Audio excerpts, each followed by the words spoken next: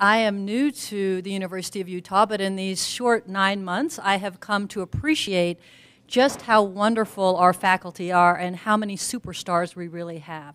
Part of our real strengths, I think, really center around the ability to take science from the bench to the bedside, and that's what our whole personalized medicine, personalized healthcare initiative is about. Today, we are going to be treated to presentations from a number of our star faculty. Don't get too nervous because they're all very short presentations. So we will have time for questions, and we'll still finish it at a good time. I'm very, very pleased to be able to turn over the emceeing of this event to Dean Lee. He has really organized this event and is going to be running the show tonight, and then I'll come back and close with just a few comments at the very end. So in the spirit of this, Dean is going to introduce all of our speakers, but I just wanted to take one quick moment to introduce Dean to you. So Dean Lee, and that's his real name. So when we sit next to each other, sometimes it's confusing because, you know, somebody will say Dr. Lee, Dean Lee, and we both jump up. So Dean grew up on the south side of Chicago in the Hyde Park, Kenwood area, and as he's told us, he went to the school that the Obamas wouldn't send their kids to. He received his BA from the University of Chicago and his MD, PhD in cancer biology and clinical training in internal medicine and cardiology, all at Washington University in St. Louis. Dean moved his family to the University of Utah in 1994 to train in human genetics. As you know, we have some of the world's leaders in human genetics, including Mario Capecchi. And he stayed on at Utah and is presently the H.A. and Edna Benning Endowed Professor of Cardiology and Human Genetics and is also Director for the Molecular Medicine Program. Interestingly, in addition to all these incredible academic pursuits, he's also has another life. He founded and served as the Chief Scientific Officer for 2 biotech companies, Hydra Biosciences in Cambridge, Massachusetts, and Navigen Pharmaceutical right here in Salt Lake City. So it won't surprise you that he was my first appointment when I moved here. He is our new Vice Dean for Science and Chief Scientific Officer at the University of Utah. So I'm delighted to introduce you to him and to hand over the floor to him to run tonight's event. So thank you very much, and I'll talk to you a little bit at the very end. So thanks. Any confusion when we sit next to each other is I tell everyone else, there's the real Dean Lee, and then there's just Dean. And they go, oh, and I said, there's someone who signs the check, and someone who asks for the check. And they go, oh, got you. All right. So today, I actually was here, I think, was it a year ago or something? I was here a year ago.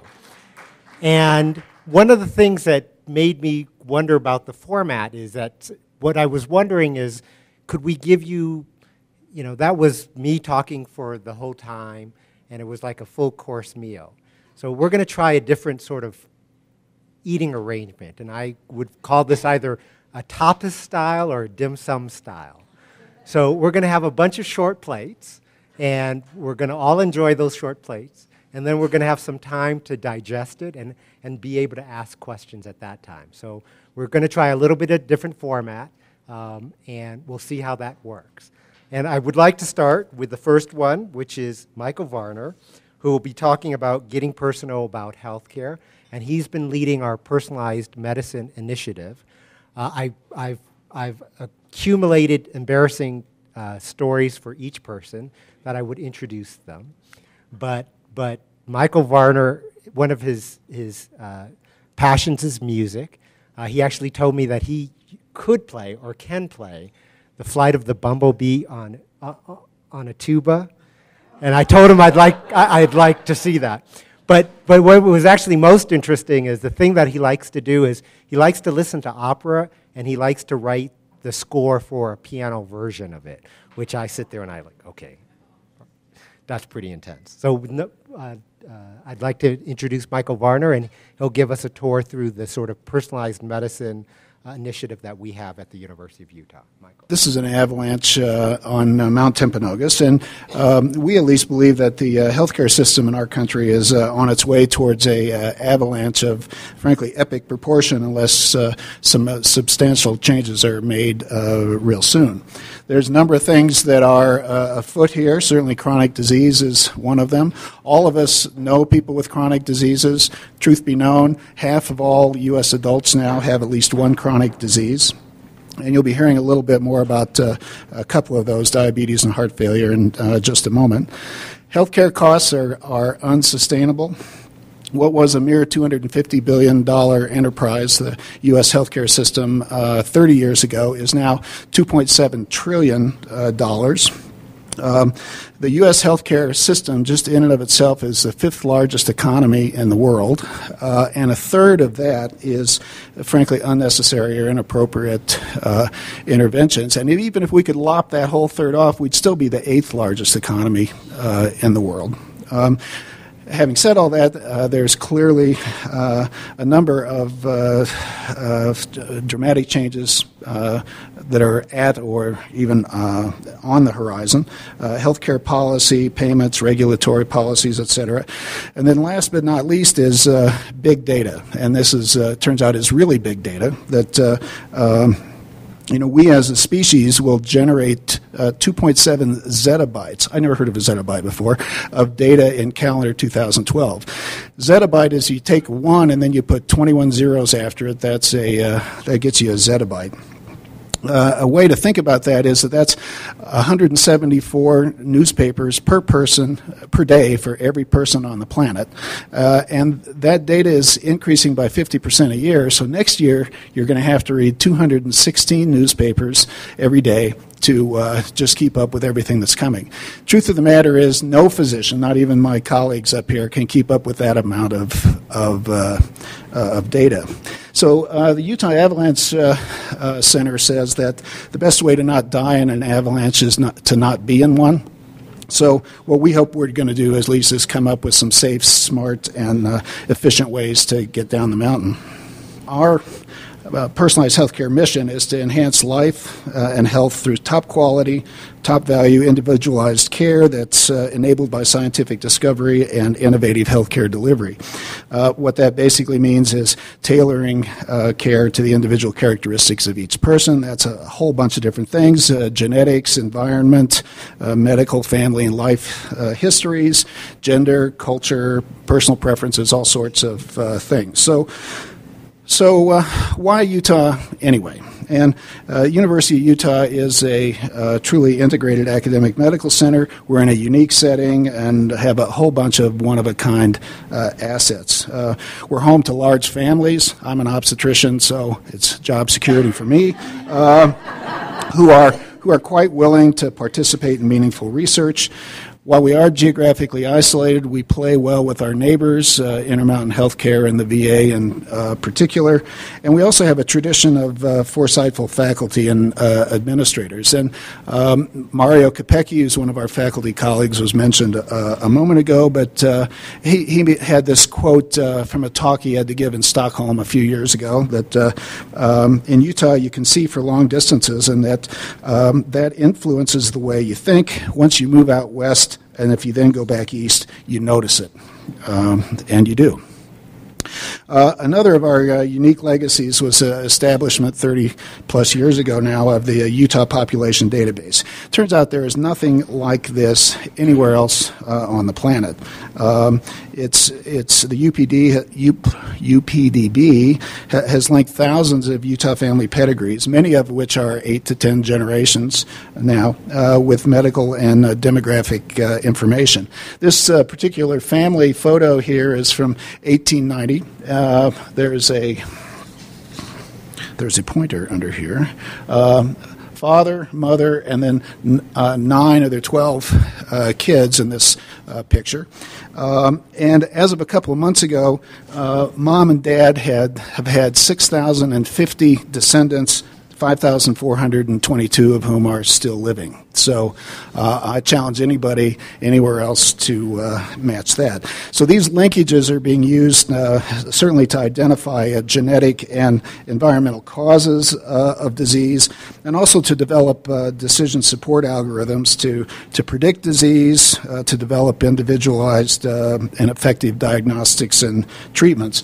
One example of that is pharmacogenomics, which means using genetic information along with all those other things to determine for each individual the right medication in the right amount, at the right time, at the point of care, and at the right cost. I have to tell you, we're developing some what I think are really cool technologies that'll be able to do genetic testing in 15 to 20 minutes with a saliva sample and a gadget attached just to a laptop computer, which I think is really going to be a game changer for this whole personalized healthcare business. Personalized healthcare, though, it really is a team effort. I can't read through all of the listings here, but I would draw particular attention to the College of Pharmacy, which has historically been ranked in the top 10 in the United States, and year in and year out is in the top 3 in terms of research funding. So we think we're all in this together, and all of us is literally all of us. But we at the University of Utah are all pledged to collaborate and to do our individual parts to move personalized healthcare forward.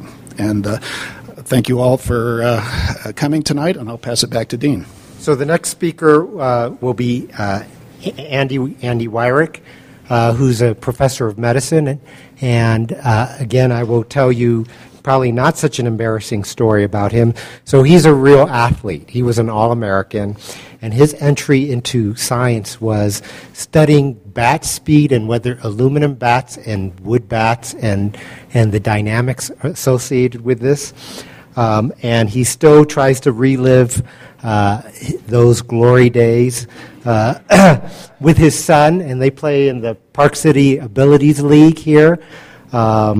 And he'll be talking about his research in terms of platelets and clotting and their importance for stroke, diabetes, and heart disease.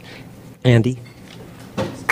This is my son, and he's in the Miracle League baseball, which is actually Park City based, and he's a Dodger, and that's been actually tough for me. I apologize to anybody who's a Dodger fan, but I was born in Ohio in the heartland, and I grew up with the big red machine, which is Cincinnati, and we bleed red. And so it's been difficult for me to transition into Dodger blue, and just to make the wound a little bit deeper, my wife and my son and my daughter this week got me the Dodger jersey and the Dodger hat, and opening day is this Saturday.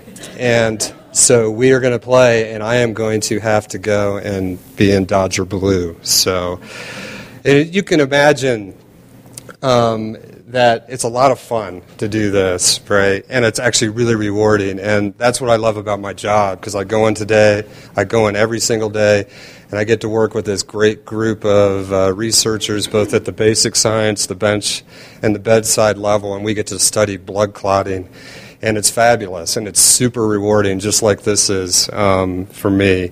And we study a blood clotting, and we've actually made some really great discoveries in this. And there's a cell that's really, really important for blood clotting. It's called the platelet. And some of you may know that, some of you may not, but it's the smallest cell in the human body. But you've all encountered it, because if you cut yourself, a platelet is the first responder that gets there. It gets to the wound, and it stops the bleeding, right? And so most times platelets are good. But in disease situations, and a lot of disease situations, and ones that you're going to hear tonight, the platelet kind of turns bad. It starts to behave badly. And in diseases such as diabetes, type 1 diabetes, type 2 diabetes, the platelet becomes hyperreactive, and it starts to clot sometimes when it's not supposed to. In heart failure and in heart disorders like atrial fibrillation, again, platelets become hyperactive and they become prone to clot. In vascular diseases like high blood cholesterol, in atherosclerosis, again, the platelet is kind of prone to clot, and it's very susceptible. And even in you and I, as we age, we begin to see changes in platelets that actually make us more prone to actually maybe throw a blood clot abnormally, which, and at the end of the day, that's not so great. And it happens both in male and females. And the number one killer in the United States and worldwide is cardiovascular disease. And at the heart of that, the thing that actually, the culprit is really the platelet when it really comes down to it. And why is that? And so we'll show you a little movie here of a platelet and a clot. So essentially this is if you can take yourself within the heart or within a cerebral or in the brain vessel, and you have these, in the case of a heart, you have arteries that surround it. And if you look inside of that, if this was a coronary artery, this is actually a coronary vessel. And this is an atherosclerotic plaque, which actually can grow and get big, and it can rupture, and then you're prone to actually have a clot. And then eventually what happens is these little cells, they come in, and they throw this, and they throw a clot, and they stop blood flow.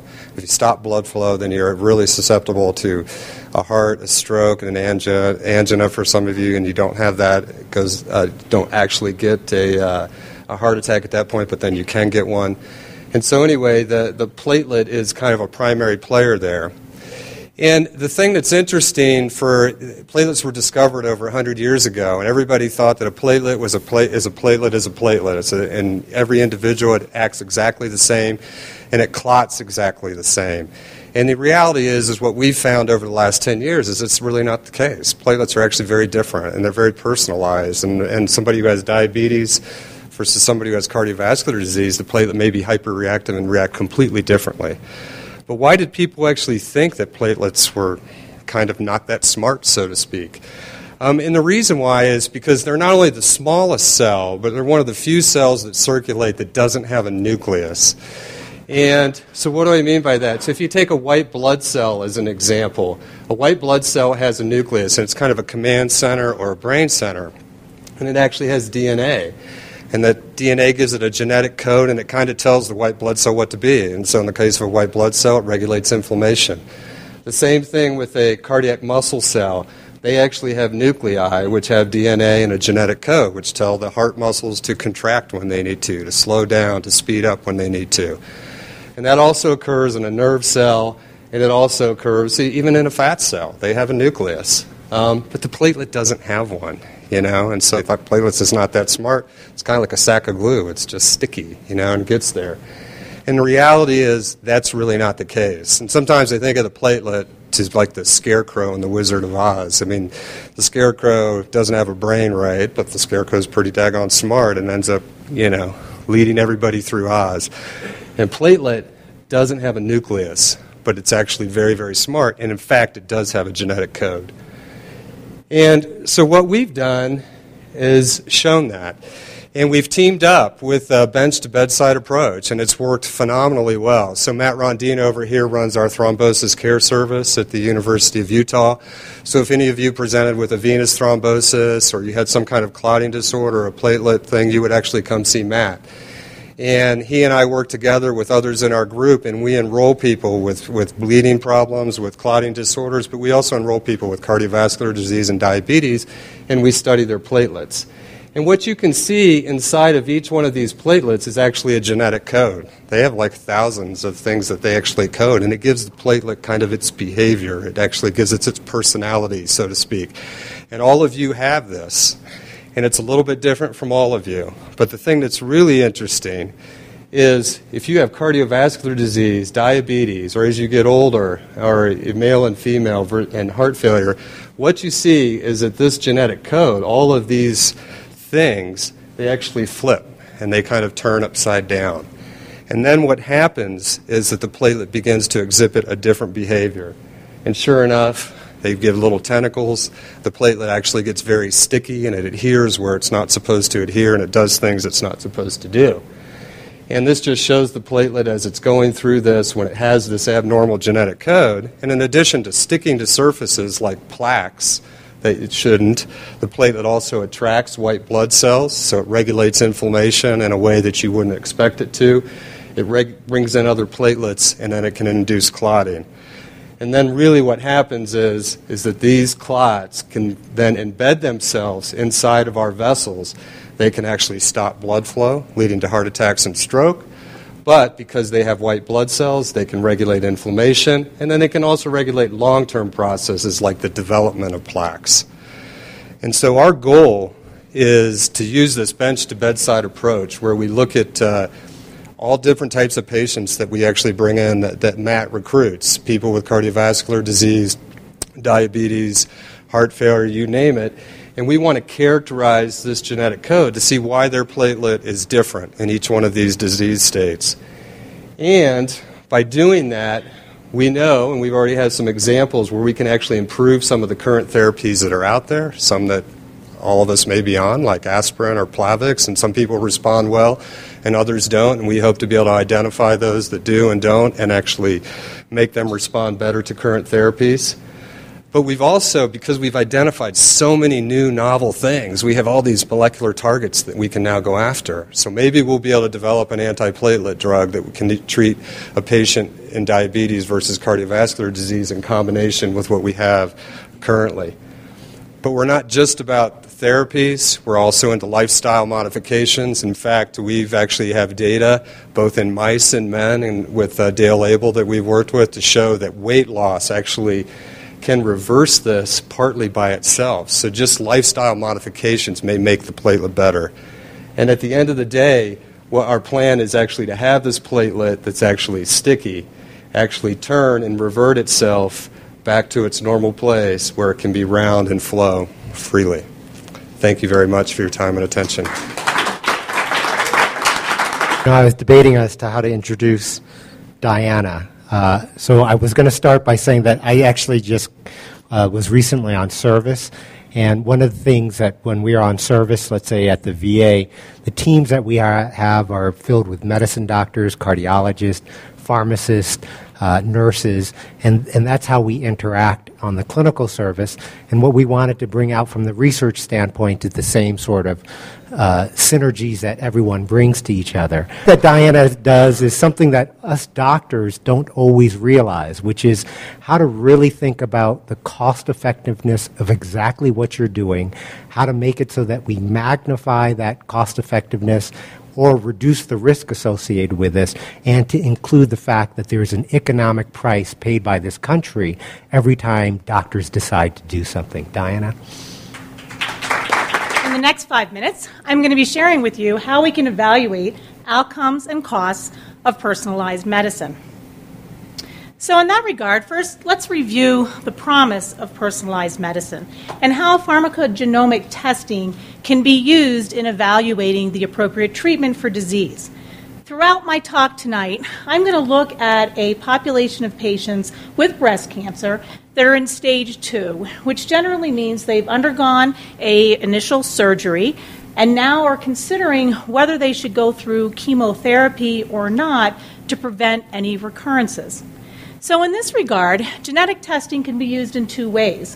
One, in order to stratify the patients as to whether they should receive treatment or not based on their potential risk of relapse or reoccurrence.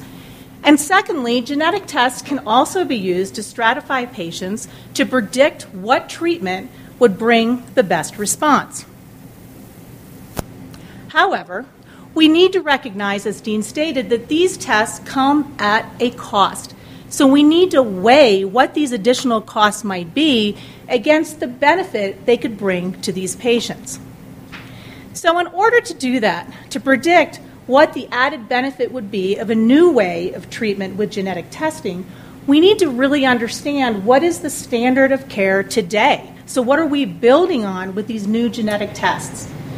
So in order to develop what standards of care are, at the Pharmacotherapy Outcomes Research Center in the College of Pharmacy, we develop what we're calling patient-centered research registries, which are populations of patients where we can study how the standard of care of treatment is today.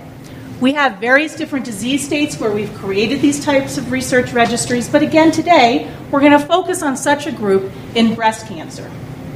By looking at various different electronic medical records, the Utah population database that Dr. Varner referred to, we can actually group patients within our healthcare system with breast cancer that have been confirmed in a tumor registry, and then we can stage these individuals by the severity of their disease. So by applying this process in breast cancer, we determined that we had about 1,220 breast cancer patients at the University of Utah over about 15 years that were in this stage 2, trying to make that decision of whether they should have chemotherapy or not. So now we want to look at, well, what were the outcomes and the costs in that cohort of patients? What was the standard of care? Well, in order to look at the outcomes, primarily we'll look at survival.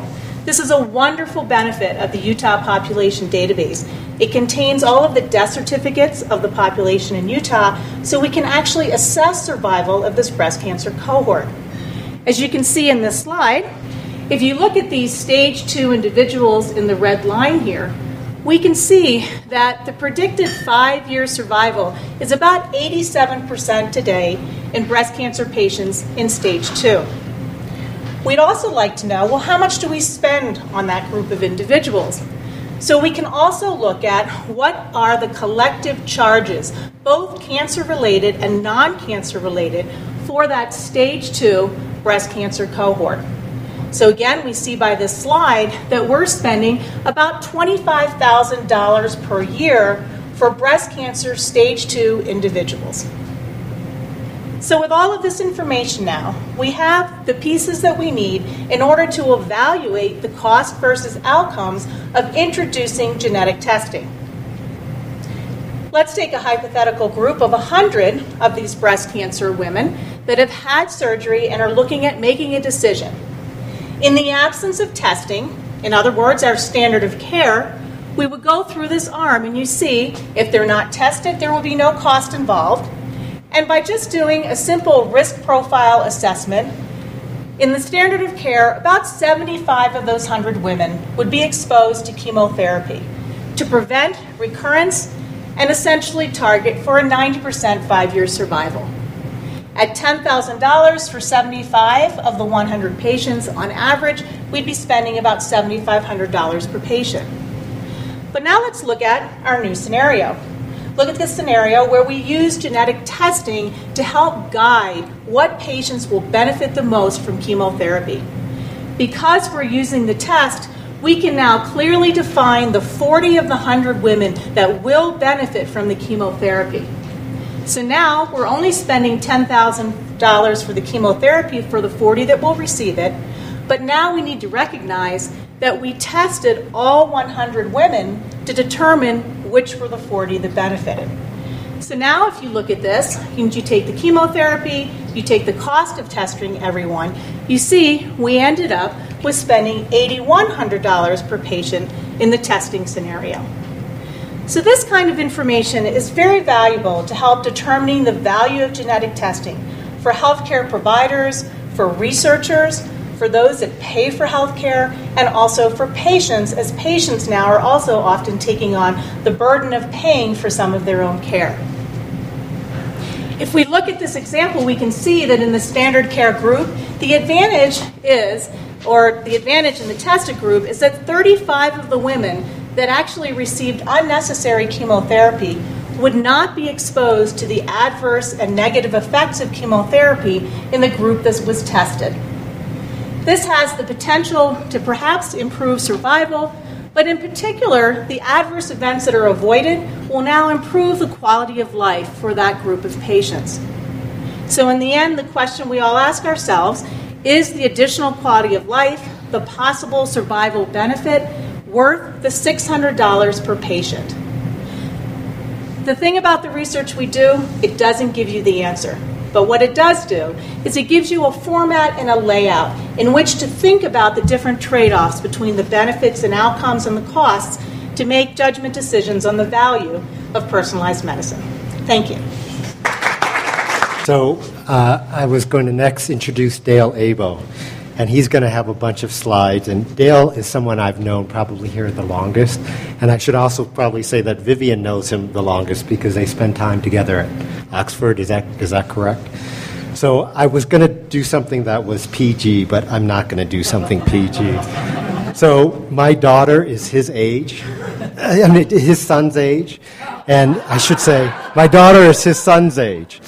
And the other day I walked into my house, and there were some girls from Rowland Hall, and my daughter goes to Skyline. And they were trying to show who the cutest guys from each of their school was. And out pops a picture of Dale Abo's son. And I just said, that is way too creepy for me. So with no further introduction, but to say that what Dale does is understand and studies diabetes, which is really the next epidemic for us in Utah. Dale. Thank you very much, Dean. I had absolutely no idea what Dean was going to say. but I think I had a sixth sense, so you actually see a photograph of my son in my talk, and then you can decide if he's cute or not. But in terms of just giving a little bit about myself, in terms of why am I here in Utah, so a good question one is always asked is, when you were a kid, what did your backyard sort of look like? So I grew up in the tropics. I'm from Jamaica, and our backyard kind of looked like that. And there were some things that were really important in life when you sort of went walking outside, sort of, beware of falling fruit like mangoes or almonds. So my backyard now kind of looks like this. Well, sorry, this is up at Alta. But this is my backyard. This is our dog. Not this winter, but a previous winter. And you can see him sort of making his way through the snow to do his business. So I think one of the interesting things, just from a biographical standpoint, before I get into what I do scientifically, is this is a picture of a fishing village in Jamaica. And you can see that there's no electricity and no running water. And my grandparents pretty much grew up without electricity or running water. And so from sort of fairly humble beginnings, largely through the value of, I guess, being a former English colony where education was very highly valued, I was fortunate enough to get the best of what we had to offer in Jamaica's education, but also ultimately was able to go to Oxford, where I did meet Vivian. We were both Rhodes Scholars together in the same class, and subsequently moved to Harvard and then came to Utah. So that's a little bit of who I am. And then here's the dish. So my son, that's Elliot over there on the right. That's my lovely wife, Jen. That's my daughter, Grace. And that's us having a therapy visit to the Caribbean. But you can be the judge. But again, I did not know what Dean was about to say. But nevertheless, our lab and our group studies diabetes. And so what is diabetes? Diabetes is the commonest metabolic disorder worldwide. And it occurs when there is insufficient insulin that's produced by the body and is then not able to effectively act because the tissues in your body become resistant to the effect of insulin. And that describes what we call type 2 diabetes, which really describes 95% of all individuals with diabetes. There's another kind of diabetes called type 1 diabetes, in which an immune or allergic reaction destroys the pancreatic cells that make insulin, and so you have absolutely no insulin, and then you get diabetes. Is there anyone in this room who doesn't know anybody who has diabetes? You know nobody who has diabetes? Or do you know somebody who has diabetes? Exactly. So I would posit that everybody in here knows at least one person, probably more, who has diabetes. And when you think about diabetes, you oftentimes think, well, it's a disorder of blood sugar. Your blood sugar is high, so you have diabetes. That is true. But also importantly, diabetes isn't only a disease of high blood sugar. So what this cartoon is showing is that your pancreas makes insulin, and insulin acts on the liver and on the muscle to increase glucose uptake or to reduce glucose production. So it does regulate glucose. But insulin also acts on fat cells. And so what happens in diabetes is that your circulating levels of fats in your body are actually elevated. And so although glucose causes many complications of diabetes, high levels of circulating fat in your body also are responsible for many of the complications of diabetes. So our group is very focused on type 2 diabetes, which is the commonest kind of diabetes that occurs. And this is a very sort of scary cartoon. So this is from the CDC, and it's showing from 1994 to 2009 the increase in diabetes that has occurred in the United States. So you can see that we are becoming a red nation. This is not a political talk, but you'll notice that there are red states and then there are kind of orange states. And there's this tremendous increase in diabetes, and you notice that that increase tracks with obesity as well. Now, if you look at this map, you say, well, Utah isn't sort of doing so badly because we've kind of retained our orange glow in the middle of this reddening nation. But just to put some numbers on that, and it kind of came off the edge here, but there are now currently about 30 million people in the United States with diabetes. and 80 million people with pre-diabetes. So nearly 1/3 of us are potentially at risk of getting diabetes.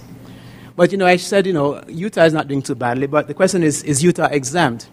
So my son, who you have now met, came home about 2 weeks ago with this pizza box from a store not very far from here, which some of you may know. And I said, look at that. So this was on the pizza box. Fat Kid Pizza, proudly served that shall remain anonymous. And then on the back side of that box, right, was, I guess, the consequence of eating all this pizza. Now, we are here tonight talking about personalized medicine, and so it says, one size fits all. But we don't believe that, because I think that, in fact, this is really the opposite to personalized medicine. But what leads to diabetes? So diabetes occurs really largely through a confluence of your genetics. As I mentioned, type 1 diabetes is largely because of autoimmunity, and which is a tremendous amount of genetics that causes that. But there's a big environmental component that's linked to obesity, which is also linked with one's genetics, which then leads to changes in your ability to secrete insulin or the ability of insulin to act. And you end up with diabetes, which then causes your blood sugar to go up, and you end up with complications. So the reason why, to me, as an endocrinologist, diabetes is scary is because of the complications. So what are some of these complications? So diabetes is the leading cause of blindness in the United States. We call that diabetic retinopathy. It's the leading cause of dialysis in this country, leading to end-stage renal disease. It causes damage to nerves, so we call that diabetic neuropathy. And importantly, diabetes causes cardiovascular disease, so increases the risk of stroke, increases the risk of heart attacks and heart failure. So what our group has, I think, spent the last 10 years working on, and we've kind of gotten famous in that area, is trying to understand what diabetes does to the heart. So we live in Utah, I live in Emigration Canyon, everybody starts cycling up the canyon, so we're very fit, we have to exercise. So the heart is an exercising muscle. But in contrast to my biceps, when I'm sort of tired lifting weights, I can rest. The heart, unfortunately, doesn't have that option. If it does, then you're like not here anymore. So it turns out that in order for the heart to keep beating day in, day out, it has to make a lot of energy and use a lot of energy. And the currency of energy in the heart is something called ATP. So that's like the gasoline that keeps the heart running. So believe it or not, in diabetes, the heart is actually starved of energy. So this is a person who's a diabetic down here, and they put them in the scanner called a PET scan. Maybe some of you have had PET scans or not, but you can use these scans to measure glucose uptake into the heart. And you can see that this diabetic, and compared to this non-diabetic person up here, is their heart is actually using less glucose. And it turns out that diabetics, their hearts are energy starved. It's kind of a paradox, because there's all the sugar around, but yet their hearts are starved. And the reason why their hearts are starved, and so we have shown this, is that the little batteries in the heart that make ATP, called mitochondria, are damaged. So this is a very high-powered image from an electron microscope of heart muscle from non-diabetic and diabetic. And one doesn't have to be a rocket scientist to say that this looks different from that. That's what a healthy heart looks like. This is what a diabetic heart looks like. You can see the mitochondria, somebody took a hairdryer and sort of blow-dried the mitochondria, and you can see that these are not healthy mitochondria, and in fact, these diabetic hearts are even becoming full of fat. So the heart is severely damaged in mitochondria. So what does this have to do with personalized medicine? So I see you in my clinic, and people have two questions. I either see you before you have diabetes, and you said, well, Dr. Abel, what is my risk of developing diabetes? Or you see me and you have diabetes, and the question is, well, what is my risk of developing one of those complications which I mentioned to you earlier? So we think that personalized medicine could be a very important key to actually addressing some of those questions. And at the University of Utah, we are, I think, very uniquely poised to address some of those issues. So let me just give you three things that I think we are very good at here on the research front, and how that will then ultimately impact our ability to do personalized care. So we are leaders in understanding the pathways, but that is to say, what are some of the earliest changes that occur on the road to diabetes, because we think that as we understand these, we'll actually know exactly how to create therapies to address those very early changes before they get sort of too set in stone. Similarly, with complications, we are understanding now the very early changes or the pathways that lead to complications in the eyes and kidneys. And in fact, Dean Lee over here, who didn't say that, but he now has a drug which he has discovered that in fact may be the magic bullet for curing diabetic eye disease, for example, because we understood the pathways that led to that. And then, importantly, we're working on ways to actually get better blood tests to figure out what's in the blood, not just the sugar or the fat, but other small things that are secreted from mitochondria when they get damaged, which can help to predict your risk of disease. So we're very uniquely poised here at the university. We have phenomenal genetics, as I'm sure you've heard many times before. We are now put in place machines that can measure hundreds of small molecules in the blood, which we think can now predict disease, and we call these biomarkers. And we now have evidence of, and with Dr. Lee being a radiologist, but one of the things in diabetes is how can you image the pancreas to figure out, do you have lots of insulin-secreting cells or not so many insulin-secreting cells? So I think that enhanced imaging will allow us, again, to say to somebody, you know, you have 95% of your pancreas is good. You only have 2% left, it's not so good. And so to allow us to stratify people in that way. So the process that we take at university is very collaborative. We have people in the lab. We have people who would take things from the lab. We call it translational, but you take a discovery in the lab and you move it into testing to see if it will make sense in people. And then, of course, we have patients that we take care of. And so this is a picture of the Diabetes Center down in Research Park, which I have the pleasure of running on the clinical side of my life. And so all of us interact in a way to go from the laboratory into experiments, and ultimately our goal is to have treatment. Look into the crystal ball, as it were, and if you came to see me in 20 years from now. So we think we're going to have biomarkers, blood tests, specific signatures that will allow us to say to you, what is your risk, in a very quantitative way. We'll have, because of the increase in knowledge that we have of why it happens, I think we'll have much more tailored therapies that we can offer. And we'll have a better way of assessing using our usual tools of stethoscopes and taking histories, but also ways to tailor the therapy to very specific needs. And finally, we can use these markers to predict therapy. So just to put it in summary then, better tests that allow us to be better able to predict your risk, a better understanding of the earliest changes that will occur before diabetes becomes obvious, so we have better therapies, better understanding of the earliest changes that occur before the complications happen, and also better tests that will allow us to predict how you may respond to our therapy. So thank you very much. Our next speaker is actually, one person is going to speak, but I should mention Dr. Stellick, who's actually my father's cardiologist. So I'm bringing you the real doctors who I would send my family to. And then so far, my father doesn't need Dr. Craig Salzman yet, who is the CT surgeon.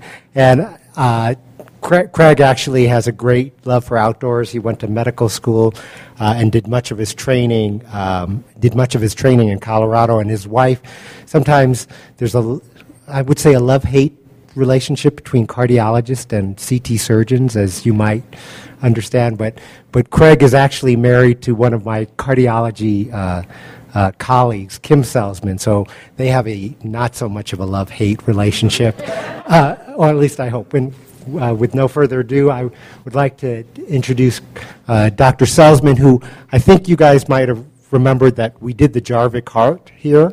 And actually, there's a quiet revolution going on right now, 28 miles away from here. Craig. I don't know how to respond to the wife thing. You know, when we were married, we had to meet. So I'm one of the Jews here in Utah. So we had to meet with our rabbi, and I'm a bad Jew. So she's a good Jew. I'm a bad Jew. So we met with a rabbi, and and we're under the huppah. I don't know if anybody's. There's a little thing. You're under a huppah, and the rabbi's going, and he just couldn't not stand the fact that we were heart physicians. And so I'm probably the only one that either wanted to hit their rabbi slash priest slash judge slash whatever during the wedding. So I'm glad you're over there because I can't reach you. Everybody thinks we go home and say, "Hey, honey, how's the heart?" "Oh, it was good, honey. How's the heart for you?" We don't do that. We don't do that. So we have other things to talk about. Anyway, what I'm here to talk about is bad hearts. And there are a lot of bad hearts out there. About 6 million people out there have heart failure. And within that group, there's about 500,000 every year that are newly diagnosed with heart failure. And within this group, there's a smaller subset that have very advanced forms of heart failure. These are patients that they come and they talk to us, and one of the first questions I ask when in clinic, and I say, "Where did you park?" And they said, "Well, valet parking." I said, "Okay. Well, valet parking is at the front of the hospital. And to our clinic, we haven't quite measured it out, but it's several hundred feet." I said, "How many times did you stop on the way to the clinic?" And if they made it to the clinic, I said, "Well, you don't have advanced heart failure. If you stopped at the Starbucks not to get coffee but to sit down, then you have bad heart failure." Some of these patients really have trouble getting out of bed, going to the refrigerator, going to the mailbox. These patients, they get short of breath, very fatigued. These have advanced heart failure. And this is a huge socioeconomic impact for us. Almost $30 billion. We're talking about people that are unable to go to work, people that are being admitted to the hospital every other month for things, big-time drug utilization, big-time device utilizations. I'm a big problem. As a surgeon, I impact this significantly. What do we do for it? Well, typically medical therapy is the most common. I'm sure there's somebody in this audience that's probably taking a pill that ends with pril, enalapril, lisinopril. Yeah, I'm not going to ask anybody to raise their hands, but those are the kind of drugs that we use typically in the medical armamentarium to do this. But if you have patients that have very advanced forms, sometimes all that we can do is heart transplantation. And so this is a bad heart on the left. It's a big heart, and we take that big heart out and we put in a nice heart that can pump better. But the problem is we only do about 2,500 of these a year. So you can see the disconnect. There's about 800,000 patients. That's probably a little bit too aggressive. Let's say there's about 200,000 patients a year that could maybe benefit from a heart transplant, but because of donors, not enough people riding motorcycles without their helmets on, there's only about 2,500 patients. And so what have we done before that? So in order to try to help these patients that are very sick, there's been an revolution, whatever you want to call it, to put in artificial hearts. What this is a diagram of is what we call a left ventricular assist device. So this is a picture of a heart. This is the failing pumping chamber, the main pumping chamber, the left ventricle. We stick a tube into it. It goes to a motor that spins the blood and sends it out to the rest of the body. This thing requires power. So what you see here is an electrical cord that comes out of the side. Now, a lot of times we use these devices, for the most part, to go ahead and transplant these patients when they get a little bit sicker. Other groups of patients we put in, and maybe they're not candidates for transplant. Maybe it's a 75-year-old that's not really, we're not going to use one of these 2,500 hearts on that. We're going to put it in, that's going to be their therapy for their advanced heart failure. And then what we're particularly interested in is not so much about getting this thing in, but geez, can we get this heart better and actually get the thing out? So there's been a big evolution in this. The heart pump technology started back in the 1960s with Dr. DeBakey and things like that. The modern era was probably in the 1990s. These big pumps, this is a chest x-ray.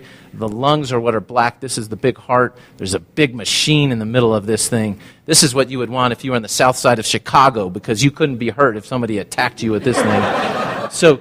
But what's come now is that instead of this thing that weighs about 3 or 4 or 5 pounds, patients, you have a small patient, this was heavy. Now we put these things in that are ounces and fit in the palm of your hand. This is what we do. These are the kind of things that we do now. And obviously there's also been an evolution in the other components. We used to have, this is a console that used to provide power. We used to have patients walk through the hospital pushing this, we call this the Zamboni machine, pushing the Zamboni machine down the hallway. Now we have one of our most famous LVAD patients who recently was transplanted. Again, as Dr. Abel said, this is not a political discussion here today. But anyway, this is the battery that is used. So instead of pushing this big old thing down the hallway, someone like Dick Cheney or whoever can actually go home and walk 18 holes of golf, you name it, they can do it. So the University of Utah, we've been involved with this for a long time. I haven't been here this whole time, but back in the early 80s, this is a picture taken right out of the hallways of our hospital. This is Barney Clark, a dentist who was the first recipient of the total artificial heart back in 1981. There was another one that was on the second patient, made it on the cover of Life magazine. That was a while ago. And this is what we're doing right now. This is a patient that currently is existing with a pump that was developed by the University of Utah here in Salt Lake City. It was a second group of patients placed in the United States. This is actually a picture of our lady that's one of our longest patients now. She's almost 4 years out, living with her pump up in Idaho. And indeed, we've made a big impact. Our current team came together about 3 years ago. We used to put in about 5 or 10 of these things, and now we're putting in about 60 of these things. And so this is a therapy that's going. In order to do this, we have a huge team. This is our org chart. A lot of you guys come from businesses that have org charts. This is our org chart. Myself and Dr. Stellick over here, we kind of help manage this wrangly group of people, all put together to try to help one patient that has one of these machines in. We have a broad geographic area where we have these patients. The red things that you see here are where actually some of our patients live. They live as far as off in Georgia, up in Wisconsin, California, Texas, obviously in our region here. The blue dots are places where we've gone and actually trained facilities.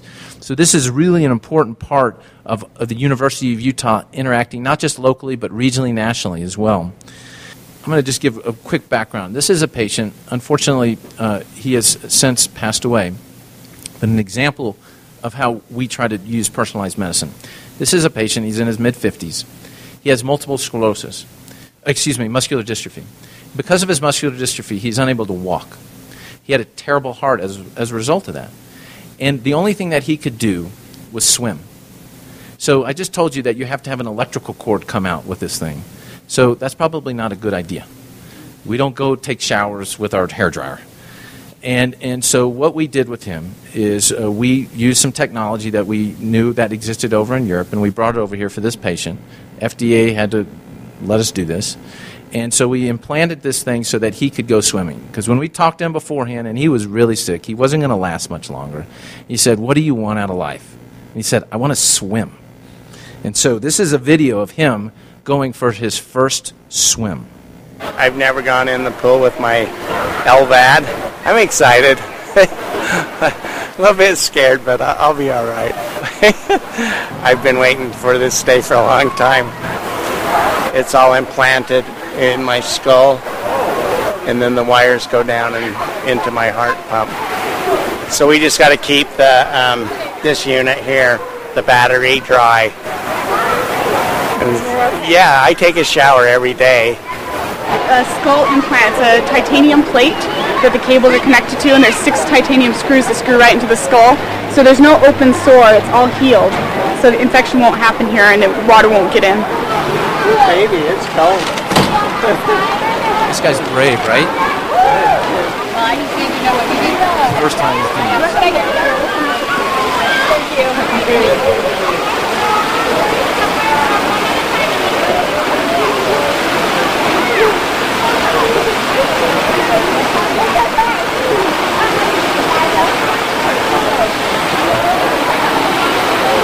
So he lived down the street from the university. He used to take the tracks up, go to the JCC, which is right next to the university, wheel himself into it. Grab the side. About 10 more feet.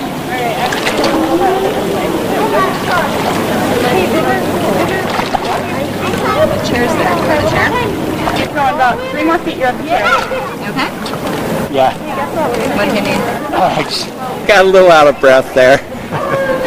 It's kind of different. I just got to remember to breathe. That's good. So anyway, he was a fantastic man. He passed for some other reasons, but this is an example. And we got a lot of great stories out there. We got old folks, we got younger folks, we got kids. All of them have good stories. But the more interesting story for us, obviously doing these things and helping patients is great. But putting the pumps in is good. But what we want to do now is we want to get the doggone things out. And so how are we going to do that? Well, what we identified is that there's a series of patients, and this is one of those ultrasounds. Just like you were going to have a baby, they put the little ultrasound probe. This is over the heart. This is called an echocardiogram. And what you want to see is you want to see this heart squeezing. Hopefully all of our hearts are going boom, boom, boom, boom. This is a patient that before we put in one of these artificial hearts, you can kind of see it's really not doing much. It's just kind of quivering. About 6 months later, this is the same patient. And you can see how much better it's contracting. This patient, his heart has gotten better on the pump. And what we've identified is that about 20% of all of our patients on these pumps actually get better. And it's not just a little bit. We're talking big time, 50 to 300% better. I mean, this is huge. This is you don't see this kind of stuff. You see papers in the New England Journal of Medicine or somebody talk about something on CNN and where they say, we gave this fancy stem cell and they made this heart much better. Those kind of betters are 3%, 4%, 5%. We're talking 300% betters. This is an observation that we need to understand better. And that's what we're trying to do. So we have this big group of people that are trying to do exactly what we've all been talking about. Making observations about humans in the clinics, going back to the lab and trying to figure it out. So what do we see in the lab? This is a patient when we look at their heart muscle at the time of the implant. Don't worry about all this junk. This looks bad, right? This looks like something that you would put on your kitchen floor, right? Few months later, when we go and transplant this heart, after this heart, same patient, this is the same patient. We look at the heart muscle. Trust me, this looks normal, okay? It looks normal. And all of a sudden we see that there's some new cells that we hadn't seen before. Where do these things come from? Are these new muscle cells? It turns out that regeneration is just one of the many things. What we're trying to do is identify, is there a signature or is there a pattern with patients that get better versus that don't? And this is how we are attacking personalized medicine with this particular patient population. So in summary, what we're trying to do with our advanced heart failure program, with these machines, with transplantation, is to take patients that are getting these artificial hearts and try to attack the paradigm that a bad heart can't get better. We think that it can. We think that we can understand it, that we can identify very specific things about a single patient that might make that patient get better, whereas another one might not get better.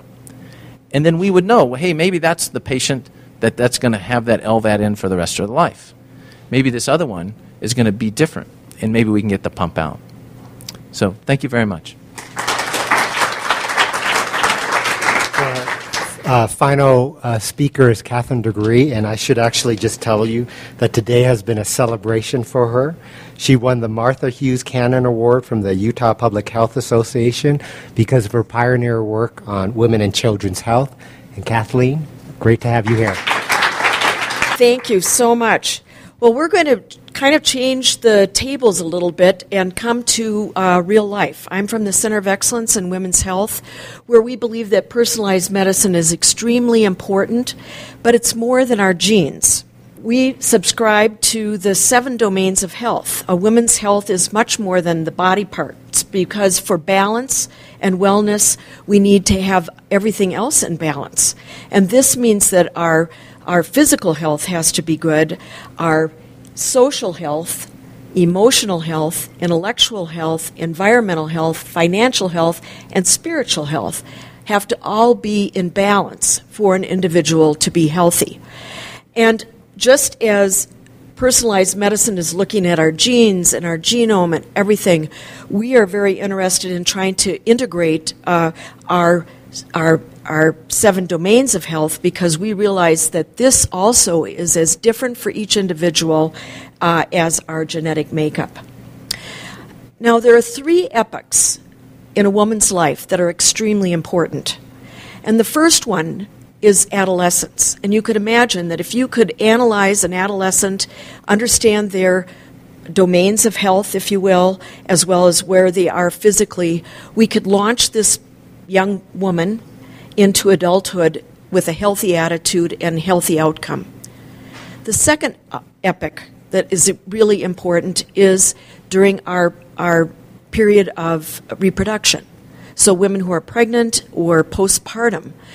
And we are learning that the pregnant woman is a sort of a window for women's health down the line. And that at the postpartum time period, it's extremely important for a woman to gain healthy information, lose the weight after having a baby so that a woman doesn't have chronic conditions later on. But the third epoch, the midlife, a woman who enters into midlife, is especially challenging because not only is the body changing, the whole social construct is changing, our minds are changing, and so for this reason, the Center of Excellence in Women's Health has launched a midlife women's health assessment clinic. And this clinic has 3 parts. Before the visit even occurs, we ask women to fill out an extensive questionnaire and do appropriate screenings. Now, the questionnaire covers many, many different screenings for different types of conditions and tries to find out what the risk factors for that individual is. And we have the appropriate screenings for blood work as well as mammography. At the visit, the woman is served a light lunch, and attention is drawn to what is the roadmap for the next phase of a woman's life. What are the concerns that she no doubt has, and we try to address these concerns during this lunch. The woman meets with a gynecologist, an internist, dermatology, hearing, nutrition, and we discuss the findings that have been found on the screening evaluation and the screening blood tests that have been done.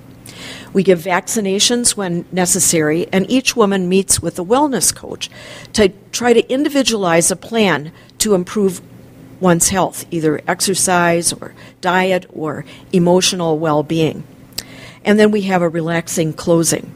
The visit isn't really finished until after the visit occurs, where women have a complete assessment sent to the primary care physician and as well as the patient, and outlines the plans that the team has come up with for each individual woman, and then makes referrals where necessary if there's a health problem that's found.